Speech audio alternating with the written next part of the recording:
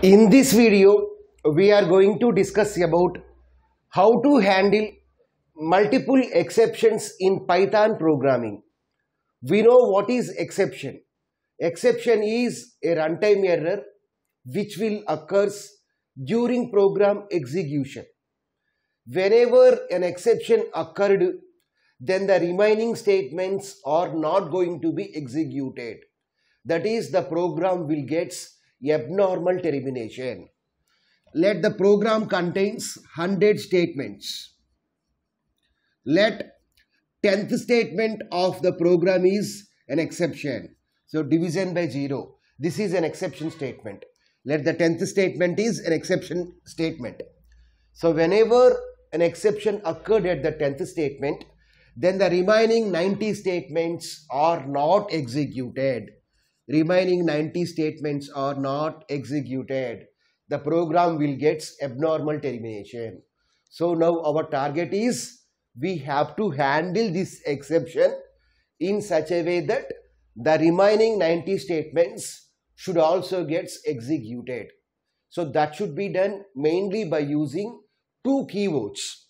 The first keyword is try keyword. The second keyword is except keyword. So try contains a list of statements that may causes an exception. Suppose by executing a particular statement, there is a possibility that we may get an exception. So those type of statements should be placed in the try. Next, whenever an exception occurred in the try, then that exception will be thrown to the corresponding except block. So except block contains a list of statements that handles the exception. Simply we will display some messages regarding the exception in the except block. So that is about what is exception handling and what is try and catch. And now in this concept we are focusing on how to handle multiple exceptions in Python programming. So the name itself specifies the meaning. A try block can have multiple except block. A try block can have multiple except blocks. So likewise we can write n number of except blocks. So a single try can have multiple except blocks. So which except block will be executed? That depends upon the type of the exception that is thrown. Okay. Here we have different types of exceptions like zero division error exception, index error, next we have type error, value error, name error, attribute error, assertion error. We have different types of exceptions are there. Let the statement is like this: division by 0. So numerator is any value, whereas denominator is 0 value. So if this statement is executed in the try block, then what will happen is it causes zero division error exception. It causes zero division error exception.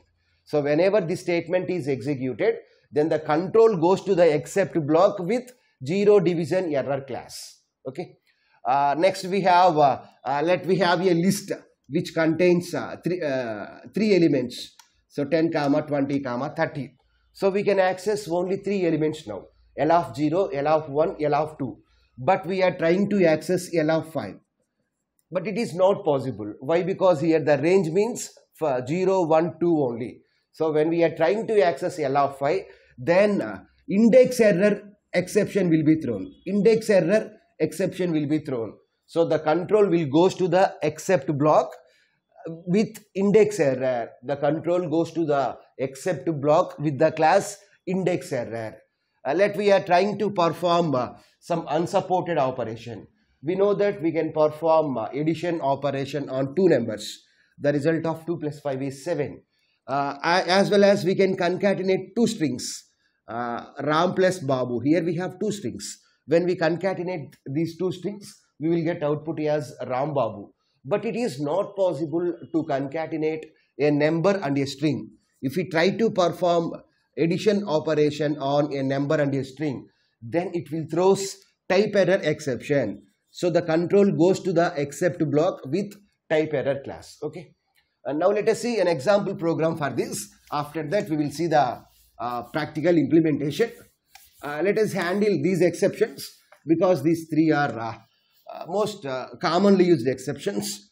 Let me have a try block. Let me have a variable a is equal to 10. Next b is equal to, let b value is 2. Next let me have a list.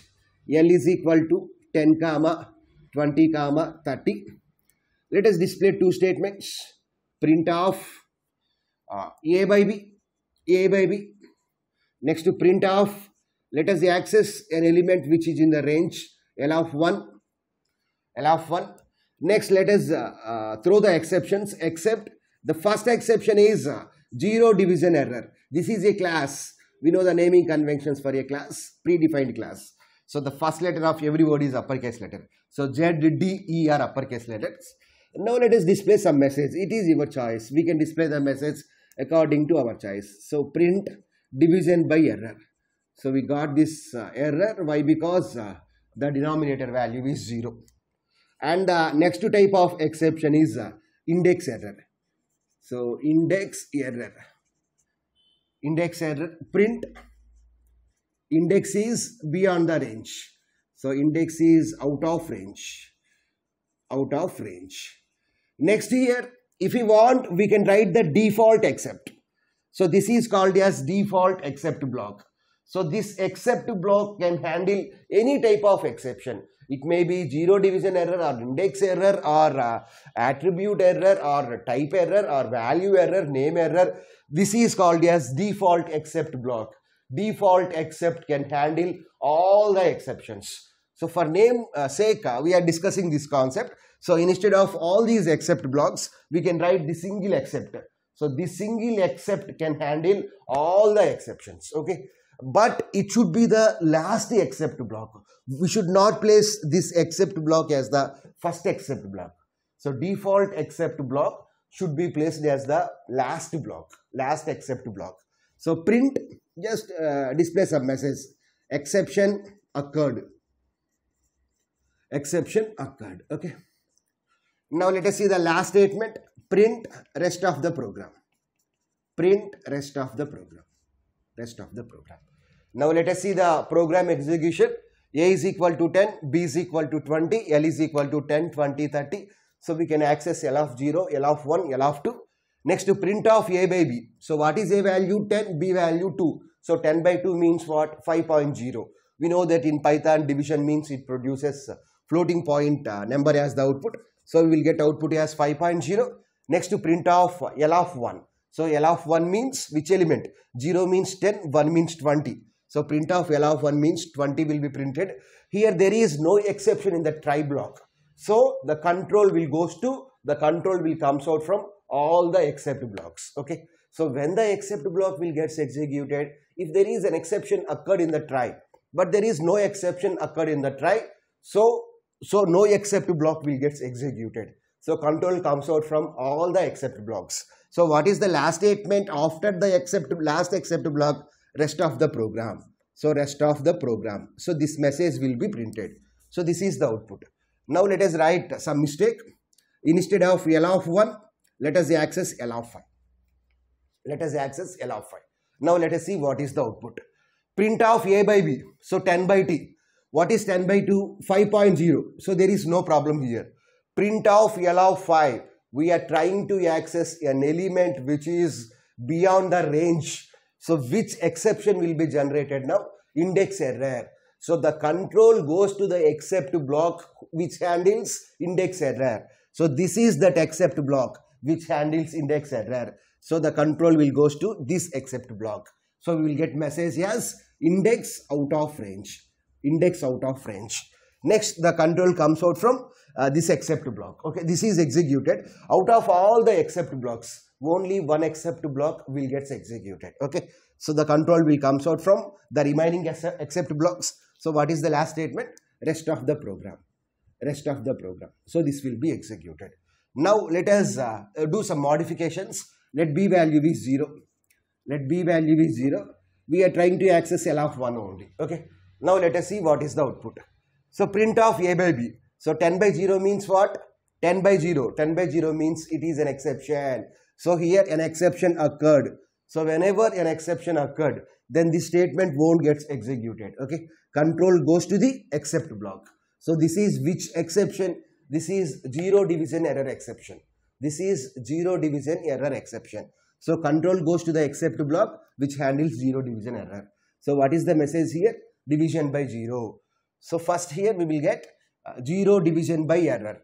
Division by error. So we will get division by error as the output. Okay. Division by error as the output. And after that control comes out from all the except blocks. Next, rest of the program. Rest of the program. So this message will be printed. So in this way we can handle multiple exceptions in the Python programming. Now let us see the practical implementation. Now let us see the program execution. So try block. Let A is equal to 10, B is equal to 2. Next, let us have a list. L is equal to 10, 20, 30. Next, to print off A by B. Next, to print off L of 1. L of 1. Now let us have except block which handles zero division error. Zero. So Z is uppercase letter, D is uppercase letter, whereas E is uppercase letter. Zero division error. Let us display some message. So print off.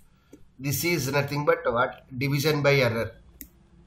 Division by error. Division by error exception raised or occurred.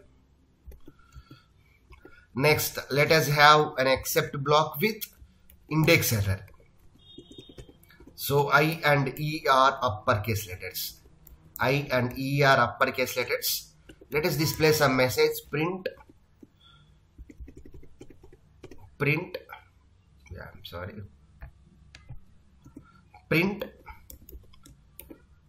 index is out of bound, out of range.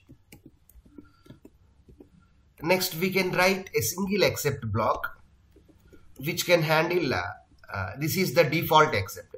It can handle all the exceptions. So print off an exception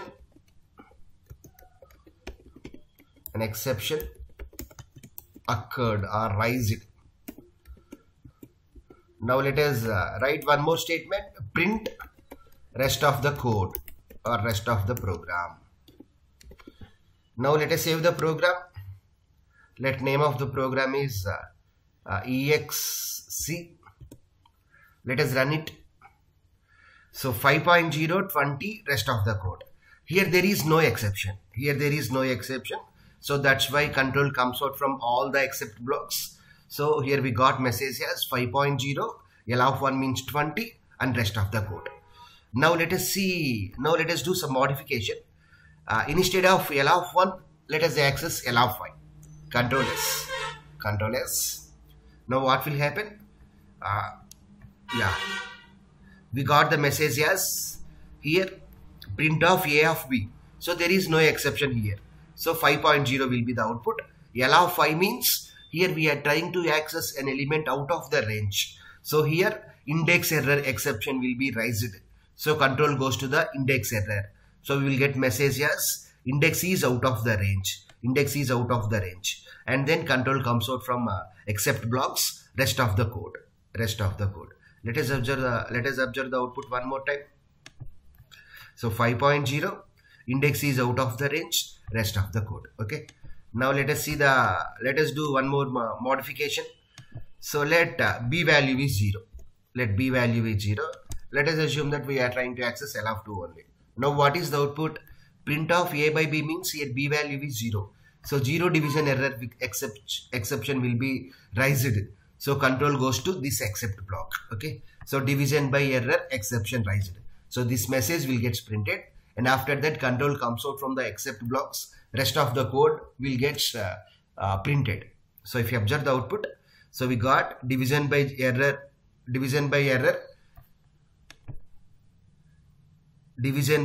exception raised. So we got this message, and then rest of the code. Division by error exception raised and rest of the code. So division by error exception raised and rest of the code. Okay. Now let us do one more modification. So print of 8 plus high. Here we are trying to perform concatenation operation on a number and a string, but that is not possible. So type error exception will be thrown. But here we don't have except block with type error class. So now the control goes to this except block. This except block can handle any type of exception. So now we will get message as an exception raised and then rest of the code. Here instead of b is equal to 0, let us write b is equal to 2. So there is no exception from the first two statements. Print of a by b, print of l by l2. So there is no exception from those two statements. So we have an exception only from this statement. So what is the output now? There is no exception from print of a by b. So we got 5.0 as the output, and there is no exception from print of L of 2. So that's why we got 30 as the output. Next, there is an exception in print of 8 plus high. So that's why that exception is thrown to the except block. Why? Because we don't have an except block with type error. Okay, so that's why this exception is handled, an exception raised. This except block got executed. An exception raised. So instead of that, what we can do is, so let us have one more except block.